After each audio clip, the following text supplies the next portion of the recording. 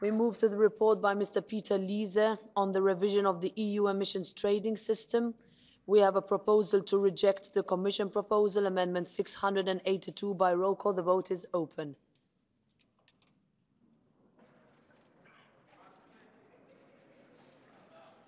Vote is closed. And it is rejected. We therefore vote on the provisional agreement, Amendment 680 by roll call. Vote is open.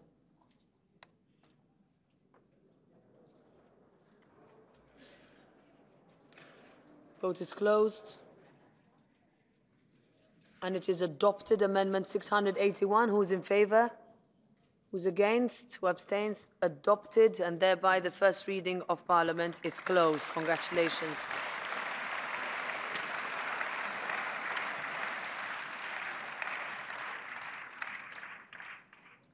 Move now to a report by Mr. Peter LIESE on the monitoring, reporting and verification of greenhouse gas emissions from maritime transport. I have a proposal to reject the Commission proposal. Amendment 2 by roll call. Vote is open.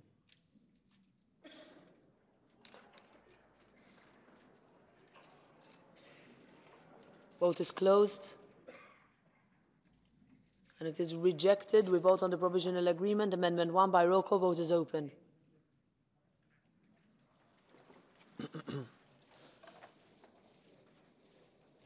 Vote is closed. And it is adopted, and thereby the first reading of Parliament is closed. We move next to the report by Mr. Mohammed CHAHIM on the Carbon Border Adjustment Mechanism. Vote on the provisional agreement, Amendment 266 by roll call. The vote is open.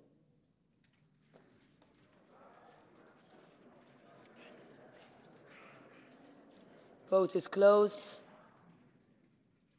And it is adopted, and thereby the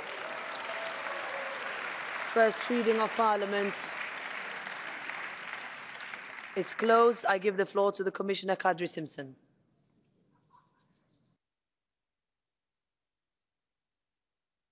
Dear President, honourable members of the Parliament, the Commission records that the final agreement reached by the co-legislators on the establishment of the Carbon Border Adjustment Mechanism has evolved significantly in terms of the human resources required for its implementation within the Commission compared to the legislative financial statement which accompanied the original proposal, which was based on a decentralised model of implementation.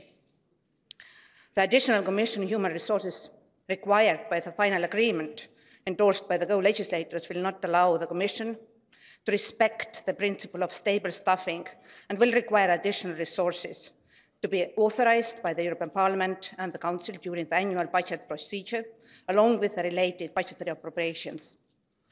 Without any additional means, the options to finance the necessary administrative costs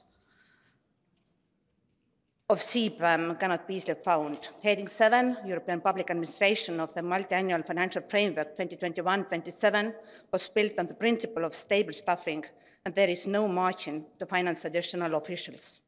The margin in Heading 3, Natural Resources and Environment, may in principle accommodate IT-related expenditure, subject to its limits. The reduced availabilities under the heading will limit the capacity of the EU budget to finance new political priorities. Thank you, Ms. Simpson. We will move now to the report by Mr. David CASA and Ms. Esther de Lange on the Social Climate Fund. We vote on the provisional agreement, Amendment 171. By roll call, the vote is open.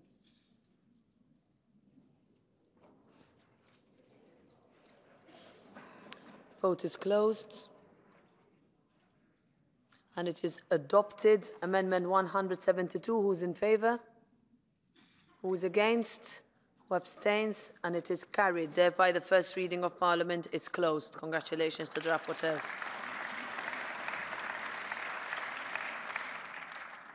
Move to the report by Ms. Sunčana GLAVAK on the revision of the EU emissions trading system for aviation. We vote on the provisional agreement, Amendment 96. By roll call, the vote is open.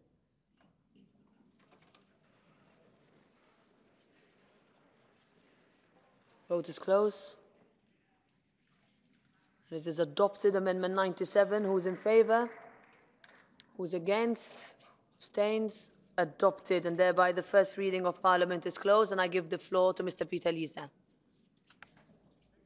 Thank you, President. Dear colleagues, we have now agreed on the cornerstone of the Fit for 55. Like Esther de Lange said, the Holy Trinity, ETS, CBAM, and the Social Climate Fund. This is good for the climate, it's good for people, and it's good for our jobs in industry. One point only I wanted to make. Many people say the Social Climate Fund is so small. It is big, it is more than 80 billion. But what we achieved, and this was something where the Parliament fought for many, many years, also the member states' money, the national revenues, and all in all, it may be about 700 billion euros, should be spent on purpose. They should not disappear somewhere. They should be spent for innovation. And from the ETS 2, we also have made clear they should be spent taking social aspects into account. This is important, not only the Social Climate Fund, so it's an overall package. Thank you to everybody who helped, to Esther, David CASA, Sunčana GLAVAK.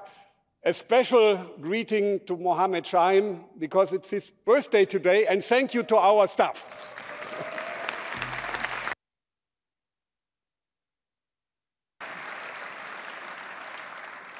Thank you very much. Happy birthday, Mr. CHAHIM. So we move to the report by